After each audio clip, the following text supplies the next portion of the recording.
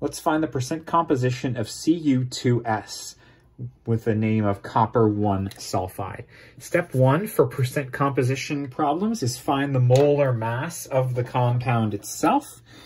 I have 2 coppers here. Each copper contributes 63.5, 2 63.5s, along with a sulfur, which contributes 32.1. Now I'm aware that my periodic table is terrible. Use as many decimal places as your periodic table has. 2 times 63.5 plus 32.1. My total molar mass of copper sulfide here is 159.1 grams per mole. Now, percent composition is you saying or showing how much of the mass was contributed by each of the elements inside of it. There's only copper and sulfur here, so those are the only 2 I'm going to write here. And out of the 159.1, the question is how much of that was copper? Well, it was this chunk here, the 2 63.5s. And how much of it was sulfur? Well, it was that one, 32.1. These are the things you're going to type into the calculator to get the percent composition. 2 63.5s out of 159.1 give me a fraction 0.79824.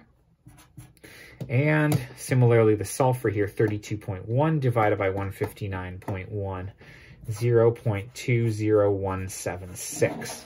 Cool, this is 79-ish percent. This is 20-ish percent.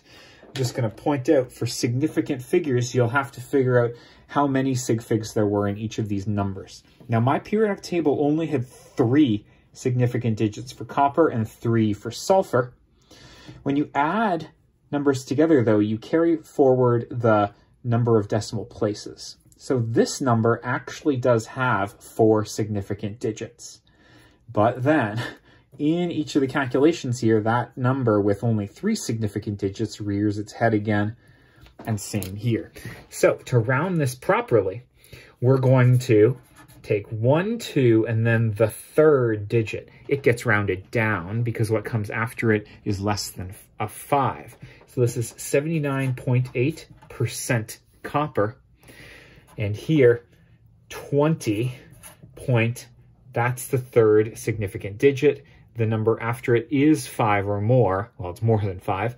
So that means this 1 gets rounded up and it's 20.2%. Great. The percent composition is 79.8% copper, 20.2% sulfur. Your numbers will only vary here because you probably have a couple more decimal places than I do. But hey, you did it with me. You can do this. Best of luck.